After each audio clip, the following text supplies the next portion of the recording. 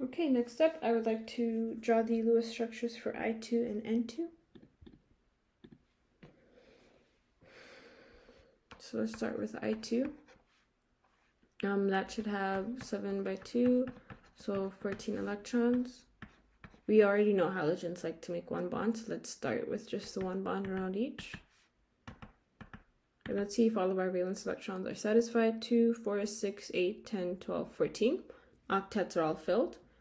Lastly, let's double check on our formal charges. We have, for the I, it's going to be 7 minus 6 minus 2 over 2 for both of them, giving us 0.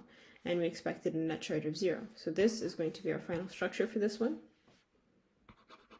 N2, we are going to have 2 by 5. And so that is going to be 10 electrons to play with. If we start with just a single bond and fill in both octets,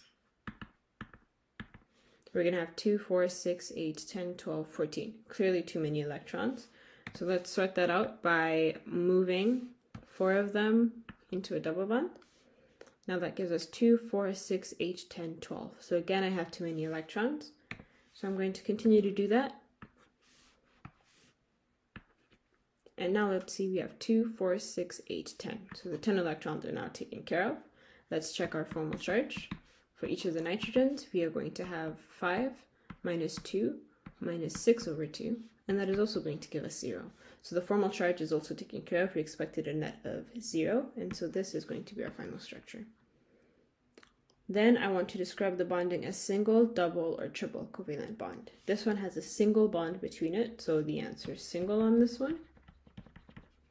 And this one has 3 bonds between it, so the answer is going to be triple. So it's a triple covalent bond and a single covalent bond for the first one, and triple for the second one.